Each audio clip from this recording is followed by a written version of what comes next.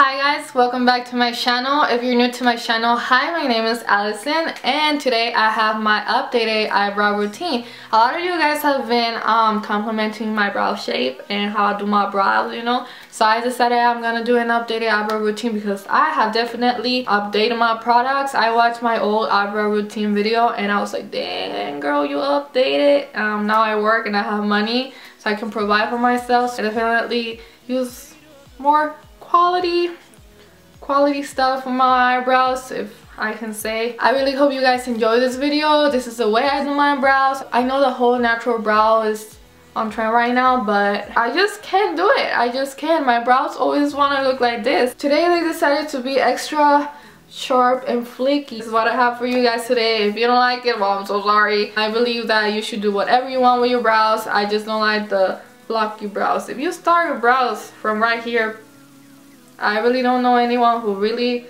looks good with block brows. So yeah, if you would like to see my eyebrow routine, keep on watching. Okay, so what you're gonna need for this brow tutorial is just going to be the brush. This is just Anastasia number 12 brush. I think the name rubbed off because it's old. I should get a new one. Then you're gonna need a concealer. I'm almost running out of this one.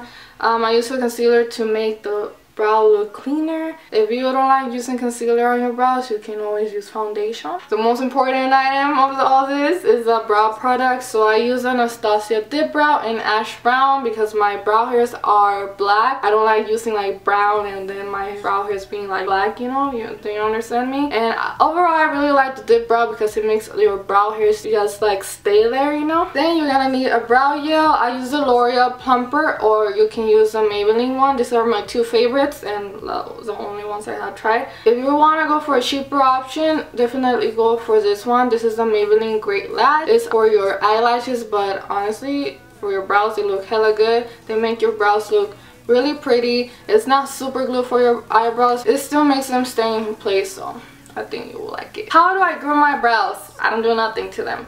Literally leave them alone. I got blessed and my brows have their own shape. I don't have messed up brows. I got blessed with my brow hairs, for reals. Thank you. So my brow hairs already have their own shape. I really don't have to do nothing to them.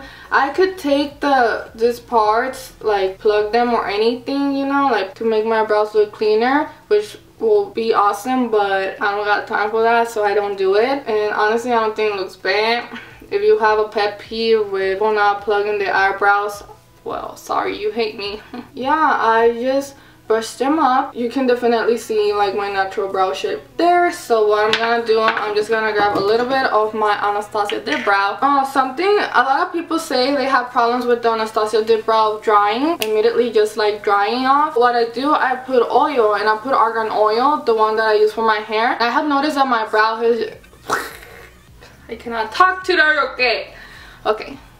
I have noticed that my brows hair have been growing a lot, and I don't know, maybe I'm crazy, but I have noticed that my brow hairs are more Gucci, you know, like they're accidentally boop, a little bit. Didn't look bad, but it wasn't noticeable or anything, but that happened, and now it's back because I put argan oil here and that's what keeps this alive. I'm almost done. This thing has lasted me for I think 2 years. Yeah, 2 years. No, wait, why did it last you? A year. It has lasted me a year. So start always with a little, guys. You don't want to like go in and have a freaking black brow. I always start by doing the arch of the brow. After I have that outline of the arch of my brow, I start doing little strokes. I always make sure I don't touch the beginning of my brow because I don't want block brows. I brush some of the product up. Now I'm gonna do the arch of the brow.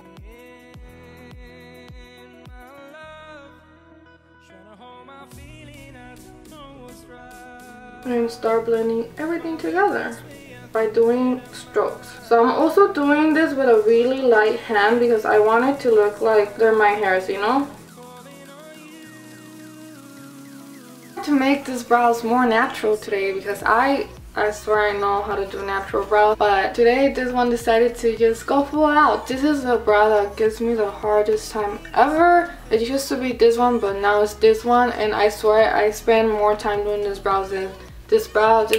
I right away get the shape, and this is my side, okay. This is my my selfie size. So if this brow looks ratchet, I cannot take selfies, so I always have to make sure it looks good. A good trick to make sure that your brows look good is to like look on your phone, like take a picture, look at it on your camera phone. That will help you a lot so much with knowing like the shape of your brow and like what looks better. Yeah, this one decided just to be bold today, so we're gonna have to make this one a lot bolder. As you can see, this one looks more natural and feathery and stuff like that. This one looks more, yeah, not natural, more defined, you know. We have to work with whatever the brow gods decided to do for me today, so we're doing that. I'm gonna call this like my Instagram brow because it's a lot more defined. So I'm obviously putting a lot more product, as you can see, defining more the arch and the tail of the brow. Girl, something I want to make clear to you guys is that don't worry if a man thinks that your brows are fake, because I swear to you, they think that